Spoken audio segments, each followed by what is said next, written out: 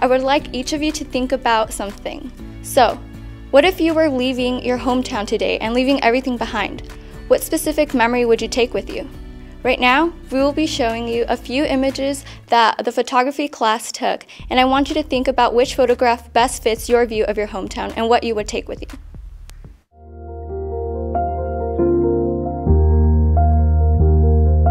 Like a bird,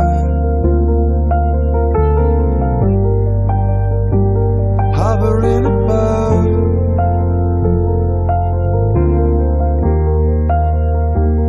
in a smoking turn, right, following them up, still